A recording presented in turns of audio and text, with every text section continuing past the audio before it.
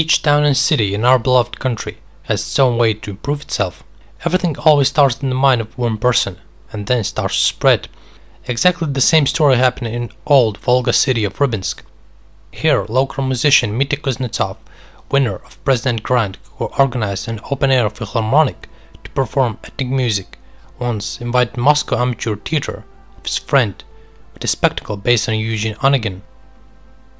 He decided to make a promo poster in the Pushkin days 19th century Russian style to attract viewers. Mitya carefully examined pre-revolution Russian grammar textbooks, researched all photos of Russian cities, and fell in love with these Eras, Yari, and other Izitsi. It would be amazing to do this in Rybinsk, remembers author.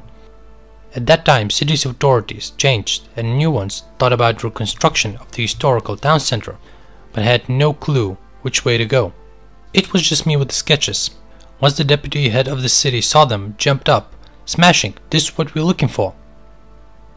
Kuznetsov's idea gained the momentum. The mayor's office has already developed the rules for the design of new sites and was preparing to launch the project, but Oblast suddenly introduced unified improvement rules, and suddenly everything, the whole project, hanged in the air. However, authorities didn't give up and began to sue for the right to be unique, and won.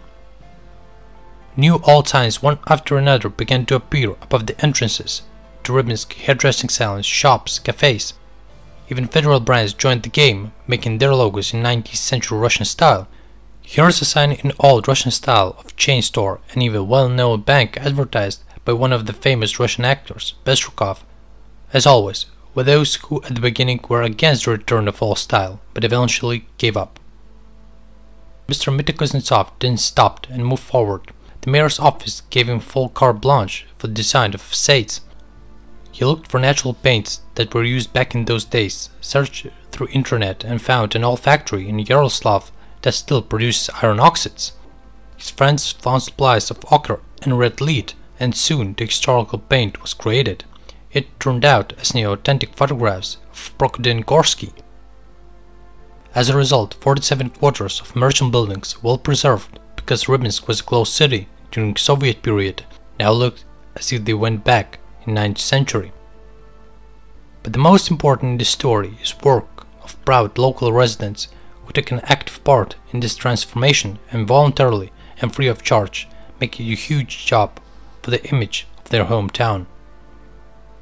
If you liked the video, be sure to subscribe and ring the bell.